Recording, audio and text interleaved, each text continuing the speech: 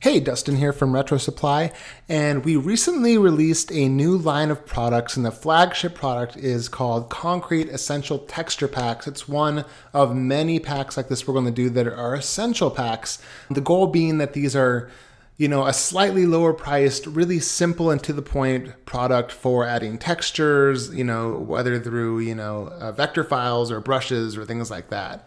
And the first one is a texture one for concrete, and I really wanted to just show you how that worked, because I always hate it when you see products and they don't show you how to actually use them, and you're kind of left being like, well, how should I use this? You might find one way to use it, but there's oftentimes tons of ways to use these products. So I wanted to kind of like give you some flavors of different ways you could do it. So you can see here, we have this awesome eagle on this pear colored background.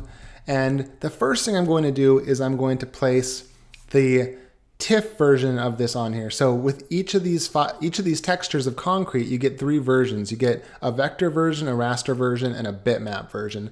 The TIFF is the bitmap version, and it's my favorite, and I'll show you why here. So we just get this TIFF version. You just place it on top of your work here, just like that, and it's really super high resolution, 6000 by 4500. And then you just click on I to get your eyedropper tool, and just like that, you have a texture on top of this eagle here. And of course you can make this bigger. It's plenty big enough to keep a good resolution, or you can make it small if you want the texture to be, a little bit more fine. So that is the TIFF version. Now, if you need the vector version, so you can totally scale it, like if it's part of a logo or something that's going to be blown up on a gigantic sign or something like that, you can use the EPS version. To do that, we would just go get the exact same texture, except this time we'll get the EPS version, and we can just paste it on top here. And once again, super big, although I suppose that doesn't matter with the vector version since you don't lose resolution or detail, no matter how big or small it is.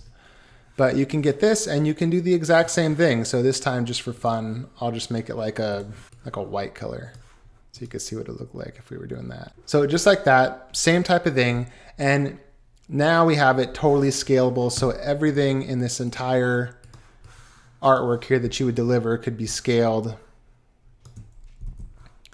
I'll show you a quick tip, by the way. This is kind of interesting if you're not familiar with doing this.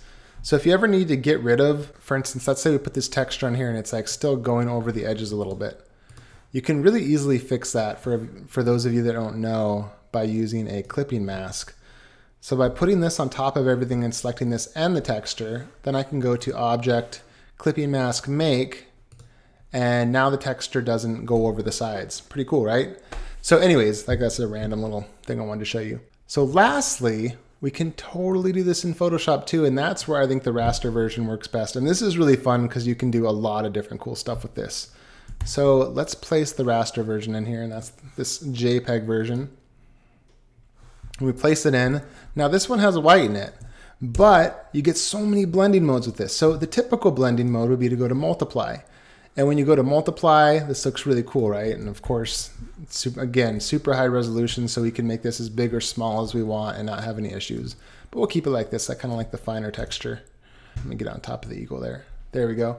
We can do it like that, but you can also do like another one of my favorites is like a linear burn. Will look kind of similar, but kind of get richer. Another one that's cool is a color burn, which will go really well. Or you can like, oh no, that's not what I was thinking. Or well, actually you could do that. You could go to this version. So I have it on screen. Now that looks kind of funny, but check this out. Or if I go to Image Adjustment, Invert, then we have like this kind of like distressed look to it. So there's all sorts of crazy stuff you can do by playing with these. Go to Lighten, go to Color Dodge. You can see that there's just, it's just crazy. There's an absolute amazing amount of different stuff you can do by playing with these blending modes. So that's really my favorite way to use the rasters, is to play with blending modes for them. Whoa, that probably wouldn't make a client happy. But anyways, we'll go back to, actually I really liked the screen. So we'll go back to the screen. So that's a quick tour. And of course, last thing, you can of course always adjust the opacity of these types of things so it's as intense or not intense as you want it to be. You can also totally control where the effect is happening by going down here and clicking on Add Vector Mask. And then once you've done that, you can go in with like any brush. I'm just gonna pick like this certain brush that I tend to go to a lot. And using Mixture of black here, you could like paint out areas where you don't want that to be. So like maybe you like the texture, but it's like a little too intense. So I'm just going down clicking black onto this layer mask here.